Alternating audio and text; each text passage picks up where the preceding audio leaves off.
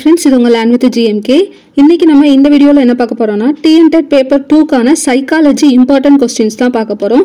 நம்மளுடைய test பேட்ச்ல கொடுத்தக்கூடிய Important Questions வந்து பார்க்க போறோம். ஓகேவா? சோ யூனிட் வைஸா பார்க்க போறோம். ஃபர்ஸ்ட் யூனிட் பாத்தீங்கன்னா நமக்கு சிலபஸ்ல Growth and Development of the Child அப்படிங்கற யூனிட் தான் கொடுத்திருக்காங்க. இதுல இருந்து ஒரு 45 questions வந்துட்டு இம்பார்ட்டன்ட்டா எடுத்து வச்சிருக்கோம்.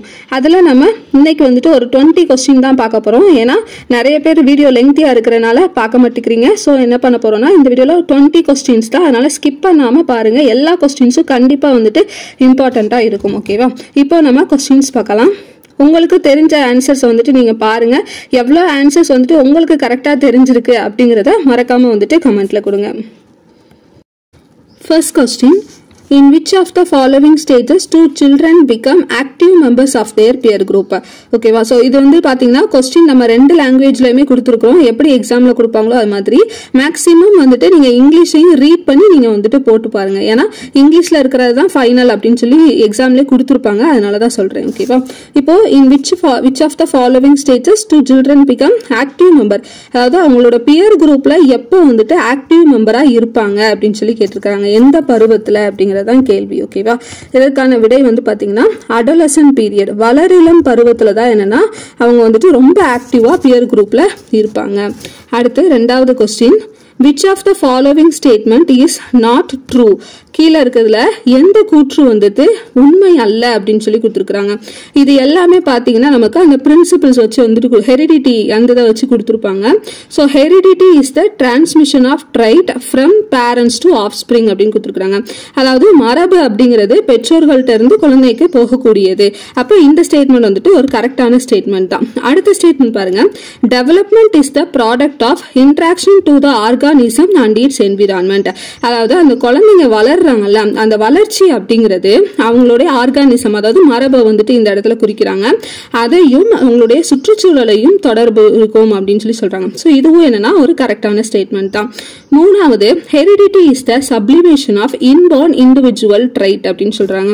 அதாவது ஹெரிடிட்டி அப்படின்னா மரபு. சோ மரபு அப்படிங்கிறது தனிப்பட்ட பண்பு அப்படின்னு சொல்லி சொல்றாங்க. சோ இந்த ஒரு ஸ்டேட்மெண்ட் வந்துட்டு என்னன்னா ஒரு தவறான ஸ்டேட்மெண்ட்.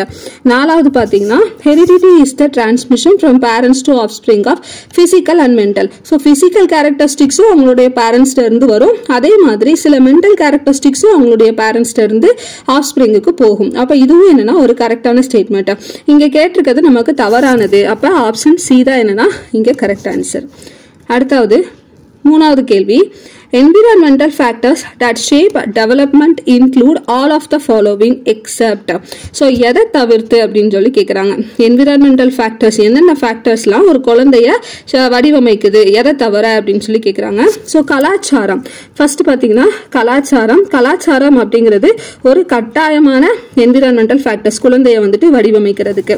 அடுத்ததா பாத்தீங்கன்னா கல்வி தரம். சோ அதுவும் என்னன்னா கரெக்ட். அடுத்ததா ஊட்டச்சத்து, அதுவும் என்னன்னா கரெக்ட். இதுல வந்துட்டு என்னன்னா இல்லாதது எதுனா உடல் அமைப்பு அப்படிங்கிறது சம்பந்தப்பட்டது இல்ல.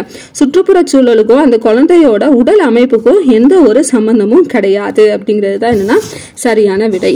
அடுத்தது நாலாவது கேள்வி, in which stage the physical growth is rapid? அதாவது எந்த ஸ்டேஜ்ல எந்த ஒரு பருவத்துல குழந்தையோட உடல் வளர்ச்சி ரொம்ப வேகமா வந்துட்டு நடக்கும் அப்படிங்கிறது தான் கேள்வி. சோ நாலாவது क्वेश्चन ஆப்ஷன் பாருங்க, இயர்லி சைல்ட்ஹுட்ல நமக்கு வந்துட்டு கிடையாது, அது வந்துட்டு தப்பு.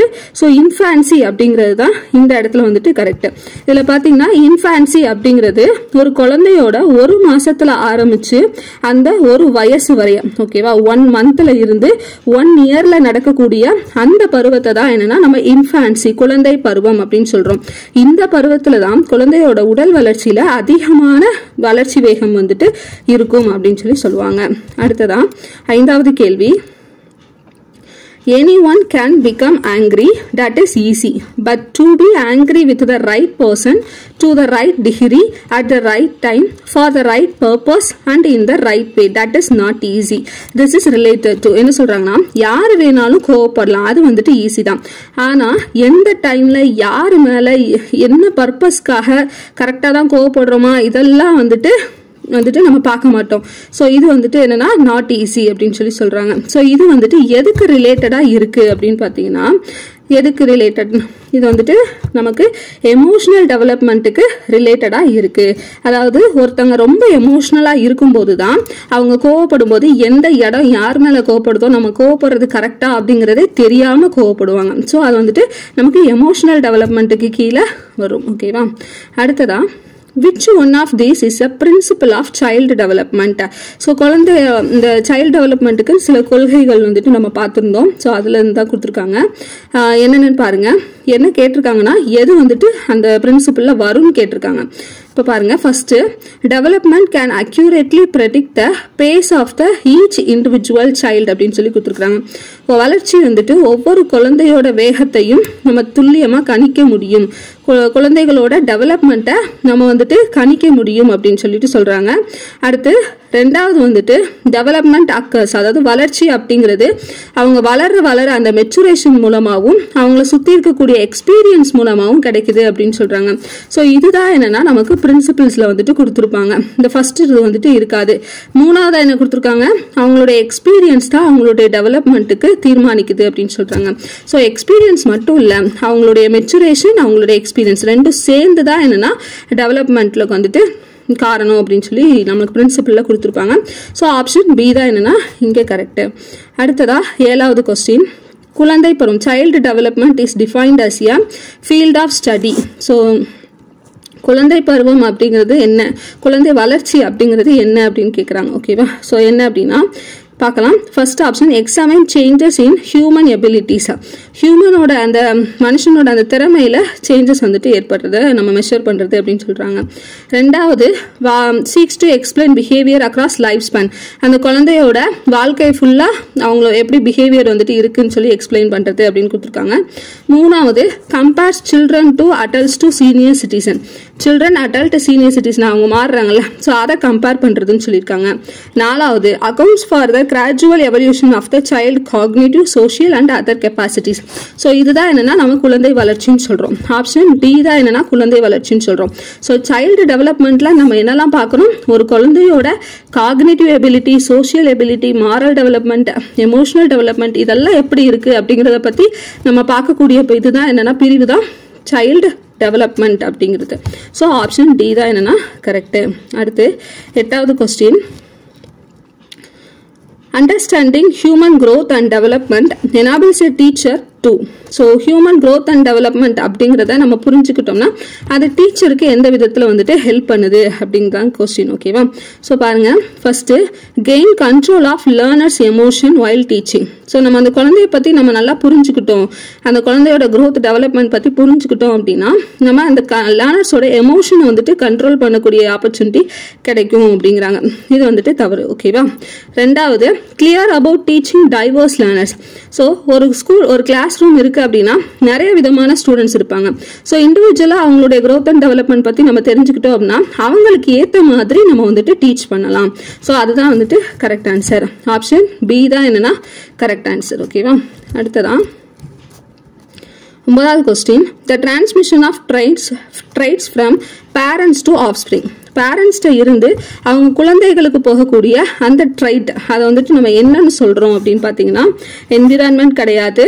அடுத்து வந்து பார்த்தீங்கன்னா ஜீன் வந்துட்டு கிடையாது, ஹெரிடிட்டி மரபு அப்படின்னு சொல்கிறோம். நம்ம சைக்காலஜியில் ஹெரிடிட்டி அண்ட் என்விரான்மெண்ட் அப்படின்னு தான் படிச்சிருப்போம். ஸோ அதனால் ஹெரிடிட்டி அப்படிங்கிறது தான் என்னன்னா இங்கே வந்துட்டு கரெக்ட் ஆன்சர். அடுத்ததான் 10வது touring fertilisation the chromosome received from the மேல் பார்ட்னர். ஸோ மேல் கிட்ட இருந்து வரக்கூடிய குரோமோசோம் என்ன, ஃபர்டிலைசேஷன் நடக்கும்போது மேல் கிட்ட இருந்து வரக்கூடிய குரோமோசோம் என்ன அப்படின்னு பார்த்தீங்கன்னா XY குரோமோசோம். ஓகேவா? ஸோ 2 குரோமோசோம்ஸ் வந்துட்டு வரும். XY ஃபீமேல்கிட்ட இருந்து வரக்கூடியது XX குரோமோசோம், மேல் கிட்ட இருந்து வர்றது XY குரோமோசோம்ஸ். அடுத்ததா 11வது question, development is a never ending process. This idea is associated with. So development அப்படிங்கிறது ஒரு முடிவில்லாத ப்ராசஸ் அப்படின்னு சொல்றாங்க. வளர்ச்சி அப்படிங்கிறது அவங்க இறந்து போற வரைக்கும் நடந்துகிட்டே இருக்கக்கூடிய ஒரு ப்ராசஸ். இப்போ இந்த ஐடியா வந்துட்டு எந்த பிரின்சிபிளுக்கு கீழே வருது அப்படிங்கிறது தான் கொஸ்டின். ஸோ நம்மளுக்கு பார்த்த உடனே தெரிஞ்சிருக்கும் கண்டினியூட்டி. ஓகேவா? பிரின்சிபல் ஆஃப் கண்டினியூட்டி அந்த கொள்கைக்கு கீழே தான் இந்த ஸ்டேட்மெண்ட் வந்துட்டு வருது. அடுத்து 12வது human development is the product of joint contribution of both. அதாவது ஹியூமன் டெவலப்மெண்ட், நம்ம டெவலப்மெண்ட் ஆகிறதுல யாருடைய 2 பேரோட கான்ட்ரிபியூஷன் வந்துட்டு இருக்கு. ஸோ இதுவும் நமக்கு சிலபஸ் பார்த்தாலே நமக்கு வந்துட்டு கண்டுபிடிச்சிடலாம். இதுக்கான ஆன்சர் வந்துட்டு ஹெரிடிட்டி அண்ட் என்விரான்மெண்ட். ஹெரிடிட்டியும் ஒரு காரணம், என்விரான்மெண்ட்டும் அதுக்கு ஈக்குவலான காரணமா இருக்கு ஒருத்தவங்களுடைய டெவலப்மெண்ட்ல. அடுத்ததா 13வது கேள்வி, physical growth and development is called. நம்ம பாடியில உள்ள growthம் டெவலப்மெண்ட்டும் இந்த ரெண்டையும் சேர்த்து நம்ம என்னன்னு சொல்றோம் அப்படின்னு கேக்குறாங்க. ஸோ இந்த ரெண்டையும் சேர்த்து நம்ம சொல்றதா என்னன்னா மெச்சுரேஷன் அப்படின்னு சொல்றோம். நம்மளுடைய பாடியும் வளருது, அதுக்கேற்ற மாதிரி நம்மளுடைய பிஹேவியரும் சேஞ்ச் ஆகுது. இதை தான் நம்ம மெச்சுரேஷன் அப்படின்னு சொல்லி சொல்றோம். அடுத்து 14வது, which of the following is predominantly heredity related factor? heredity related factor எது, மரபு சார்ந்த காரணி எது அப்படின்னு சொல்லிட்டு கேட்டிருக்காங்க கீழே உள்ளதுல. இதுக்கான ஆன்சர் பார்த்தீங்கன்னா சமூக நடவடிக்கை அப்படிங்கிறது நமக்கு என்விரான்மெண்ட்ல வந்துடும். சக குழுவை நோக்கி அணுகுமுறை, இதுவும் என்னன்னா பியர் குரூப், அதெல்லாம் என்விரான்மெண்ட் தான்.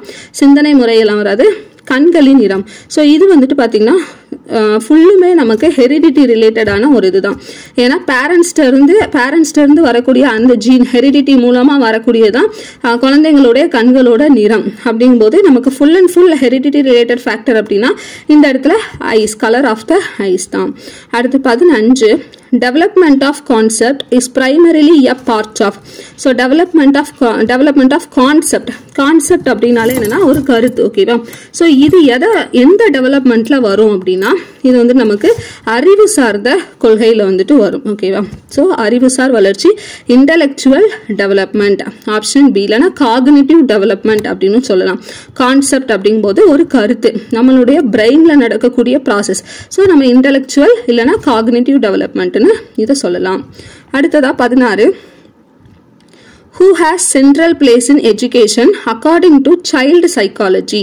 ஒரு குழந்தையோட சைக்காலஜி, சைல்டு சைக்காலஜி படி அந்த கல்வியில நடுவில் இருக்கிறது யாரு, ஓகேவா, முக்கிய இடத்துல இருக்கிறது யாரு அப்படின்னு பார்த்தீங்கன்னா குழந்தை. ஆப்ஷன் ஏ தான் என்னன்னா கரெக்ட் ஆன்சர். அடுத்ததா 17, the nature nurture. So nature, impact of nature versus nurture அப்படின்னு சொல்லிட்டு சிலபஸில் கொடுத்துருப்பாங்க. அதுதான் இது. இந்த நேச்சர் நர்ச்சர் டிபேட், அந்த டிபேட் படி என்ன சொல்ல வராங்க அப்படின்னா ரெண்டு முக்கியமான இது, ரெண்டுமே என்னன்னா நமக்கு ஹெரிடிட்டி அண்ட் என்விரான்மெண்ட். அதை தான் இங்கே என்ன கொடுத்துருக்குறாங்க, ஜெனட்டிக் அண்ட் என்விரான்மெண்ட் அப்படின்னு கொடுத்துருக்காங்க. ஓகேவா? ஸோ ரெண்டுமே வந்துட்டு ஒன்று தான். ஹெரிடிட்டி அண்ட் என்விரான்மெண்ட்னாலும் ஜெனட்டிக் அண்ட் என்விரான்மெண்ட்னாலும் ஒன்று தான். ஓகேவா? ஸோ நேச்சர் நர்ச்சர் அப்படின்னாலே ஜெனட்டிக் இல்லைன்னா ஹெரிடிட்டி அண்ட் என்விரான்மெண்ட் அப்படின்னு வச்சுக்கோங்க. அடுத்ததா 18, in the context of nature and nurture debate, which one of the following statements seem appropriate to you? ஓகேவா? ஸோ நேச்சர் நர்ச்சர் டிபேட் படி எந்த ஸ்டேட்மெண்ட் வந்துட்டு உங்களுக்கு கரெக்டாக தோணுது அப்படிங்கிற மாதிரி கேட்டிருக்காங்க. ஸோ பார்க்கலாம் ஒவ்வொன்றா. ஃபர்ஸ்ட் என்ன சொல்லியிருக்காங்க, children are genetically predisposed to what they would be like irrespective of whatever environment they grow up in. குழந்தைகள் வந்துட்டு எந்த சூழ்நிலையில வளர்ந்தாலும் அவங்க ஹெரிடிட்டி ரிலேட்டடா தான் இருப்பாங்க அப்படின்னு சொல்லிட்டு கொடுத்துருக்காங்க. இது வந்துட்டு ஒரு தவறான ஸ்டேட்மெண்ட். ஏன்னா நம்மளுக்கு குழந்தைங்களோட வளர்ச்சியில ஹெரிடிட்டி என்விரான்மெண்ட் ரெண்டுமே இருக்கும் அப்படின்னு சொல்லி பார்த்துருந்தோம். ஸோ இது வந்துட்டு தப்பு. ரெண்டாவது என்ன சொல்றாங்கன்னா, ஒரு குழந்தை அப்படிங்கிறது எம்டி ஸ்லேட் மாதிரி, அதோட தன்மையை வந்துட்டு சூழல், அதாவது என்விரான்மெண்டோட மட்டும்தான் வந்துட்டு வடிவமைக்க முடியும்னு சொல்றாங்க.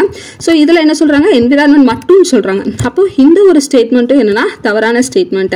மூணாவதா என்ன சொல்றாங்கன்னா, ஒரு குழந்தையின் நடத்தையை வடிவமைப்பதில் சுற்றுச்சூழல் தாக்கங்கள் ஒரு சிறிய மதிப்பை கொண்டுள்ளன, இது முதன்மையான மரபணு ரீதியாக தீர்மானிக்கப்படுகிறது. இதுவும் என்னன்னா தப்பு. ஏன்னா ரெண்டு ஈக்குவல் தான் நம்ம பார்த்திருக்கோமே தவிர இது கம்மி இது அதிகம் நம்ம வந்துட்டு பார்க்கல. நாலாவது பாத்தீங்கன்னா, பரம்பரை மற்றும் சுற்றுச்சூழல் பிரிக்க முடியாத வகையில் பின்னி பிணைந்துள்ளன மற்றும் இரண்டும் வளர்ச்சியை பாதிக்கின்றன. இதுதான் என்னன்னா கரெக்டான ஸ்டேட்மெண்ட். ஸோ ஹெரிடிட்டி என்விரான்மெண்ட் ரெண்டுமே ஈக்குவலான பிளேஸை வந்துட்டு பிடிக்குது ஒரு குழந்தையோட டெவலப்மெண்ட்ல அப்படிங்கிறது தான் கரெக்ட். ஓகேவா? அடுத்து 19வது கேள்வி, the transfer of physiological and genetic characters from parents to offspring through generation. அதாவது ஒரு பேரண்டோட பிசிக்கல் கேரக்டர், ஜெனட்டிக் கேரக்டர் ரெண்டுமே அந்த குழந்தைக்கு போகுதுல்ல. ஸோ அந்த இதை வந்துட்டு நம்ம என்னன்னு சொல்றோம் அப்படிங்கிறது தான் வந்துட்டு கேள்வி. ஸோ 19 ஆப்ஷன் பாருங்க, பரிணாமம் எவல்யூஷன் அப்படின்னு சொல்றாங்களா, இல்லை டிரான்ஸ்ஃபர் டு நெக்ஸ்ட் ஜென்ரேஷனா, இல்லை பயாலஜிக்கல் ஹெரிடிட்டியா அப்படிங்கிறாங்க. இதுக்கு வந்து நம்ம பயாலஜிக்கல் ஹெரிடிட்டி அப்படின்னு சொல்லிட்டு தான் அந்த டேர்ம் யூஸ் பண்ணி தான் சொல்லுவாங்க. ஓகேவா? அடுத்ததா 20வது லாஸ்ட் கொஸ்டின் இந்த வீடியோல, which of the following is a principle of development? So அந்த 10 பிரின்சிபிள் இருக்கும், அந்த 10 பிரின்சிபிளையும் நல்லா வந்துட்டு படிச்சு வச்சுக்கோங்க. ஓகேவா? ஸோ அதுல இருந்து தான் கொஸ்டின்ஸ் மேக்ஸிமம் வருது. பிரின்சிபிள் ஆஃப் டெவலப்மெண்ட் அப்படின்னு சொல்லி கேட்டிருக்காங்க. ஃபர்ஸ்ட் பாருங்க, டெவலப்மெண்ட் ஆல்வேஸ் லீனியர். டெவலப்மெண்ட் அப்படிங்கிறது எப்போதுமே ஸ்ட்ரெயிட் லைன்ல போய் நடந்துகிட்டே இருக்கும் அப்படின்னு சொல்லி சொல்றாங்க.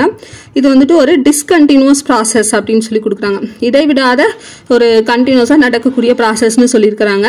எல்லா செயல்முறைகளும் ஒன்றோடொன்று இணைக்கப்படவில்லை, அதாவது எல்லா டெவலப்மெண்ட்டும் கனெக்டட் கிடையாது அப்படின்னு சொல்றாங்க. அடுத்து இது வந்துட்டு எல்லாத்துக்கும் ஒரே வேகத்துல நடக்காதுன்னு சொல்றாங்க. இதுல எது வந்துட்டு பிரின்சிபிள் அப்படின்னு பாத்தீங்கன்னா, ஃபர்ஸ்ட் ஆப்ஷன் ஏ தான் என்னன்னா நம்மளுக்கு பிரின்சிபிள்ல கொடுத்துருப்பாங்க. Development is always linear. Option A தான் என்னன்னா கரெக்ட். ஓகேவா? அவ்வளவுதான் ஃப்ரெண்ட்ஸ். ஸோ இந்த வீடியோல நம்ம 20 கொஸ்டின் பார்த்திருக்கோம். அடுத்த வீடியோல இன்னொரு 25 கொஸ்டின் பார்த்துட்டோம், முக்கியமான கொஸ்டின் பார்த்துட்டோம் அப்படின்னா மேக்ஸிமம் நம்ம இந்த growth and developmentல இருக்க இம்பார்ட்டன்ட் பாயிண்ட்ஸ் வந்துட்டு பார்த்த மாதிரி கவர் ஆயிரும். ஓகேவா? ஸோ மறக்காம பெல் ஐக்கான் கிளிக் பண்ணிக்கோங்க. அப்பதான் உங்களுக்கு வீடியோ போடுறப்பெல்லாம் நோட்டிபிகேஷன் வரும். மிஸ் பண்ணாம சைக்காலஜியில் இருக்கக்கூடிய இம்பார்ட்டன்ட் கொஸ்டின் மட்டுமாவது வந்துட்டு பார்க்கணும்னு நினைக்கிறவங்க பார்த்துக்கலாம். தேங்க்யூ.